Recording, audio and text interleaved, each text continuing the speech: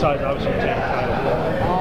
You know, I let him in on a few takedowns, and I waited. I should have pushed a little bit more forward pressure, and I should have come from the fence. I had a couple times where I backed against the fence, and I just moved away and reset back into the cage, and kind of let him give him a chance to recover and take it.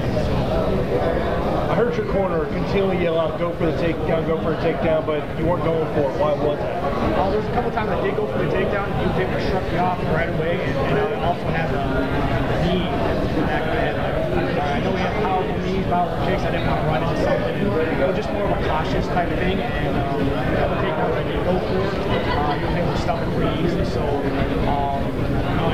he was a better fighter that night or tonight, and I just wasn't able to capitalize and just take control of the fight like that. Did you feel the new canvas was slippery at all? There was a couple of times I slipped a few kicks that I threw, and I did slip a little bit. I wasn't even thinking about it. And it looked like, of course you have to watch the video again, but it looked like a couple of times he perhaps had to rock, and you came right back 5 seconds later like nothing happened. Do you feel that's one of your better attributes, is the ability to recover quickly? What do you think that comes from? I've never really been rocked that many times in a fight, and people have a heavy punch on them. My biggest thing is once you get rocked, you don't want to be on your back, you don't want to be on the floor, because that's when guys pounce on you. You got to get right back to your feet, circle away, and get your bearings back. It was just more of a natural reaction. Like, I've only been rocked once, and I couldn't believe that was against Strauss, and I was able to recover right away. It was also just really good shape, really strong, and I was able to get my bearings and my balance back right away. Do you foresee over the years a possible merry-go-round where maybe the three of you guys, including Strauss, might be taking turns at the belt? Yeah, I mean, we got a lot of upcoming talent right now, but I definitely see me, Strauss, and Pitbull having a lot of fights in the future. I'm looking to get back in there to get my title back, and I definitely want a rematch. Was Pitbull's cardio better than was the first fight? He knows the first fight, last round, he was somewhat slowed down. Do you think it was better shape? Pitbull was definitely ready for 5 rounds, but the different strategy he had is he fired and he punches when he was ready. He was able to move around a lot, he took a lot of angles, he was circling a lot, so he wasn't wasting too much energy. I think the first fight, he was definitely taking his time and right over those. I think that really smart game for him.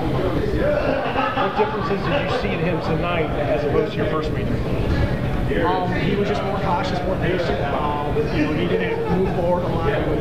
He fought backwards. He was able to circle and go to defense a lot, and just kept his distance. He moved in when he was ready, and I felt like I was chasing a lot and wasn't really firing and finding my rhythm now. So he did a great job of moving and eluding me, and like I said, I should have capitalized on getting to defense and back to cover. Going into the 5th round, what did your corner tell you?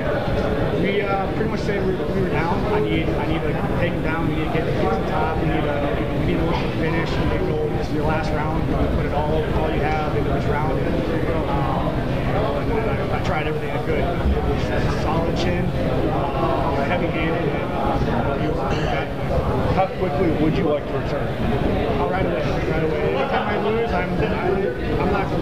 It's going to bother me a lot. I'm going to go home, watch the fight, review it, and just know that I can do better. I know that in the back of my mind, I'm a better fighter than that.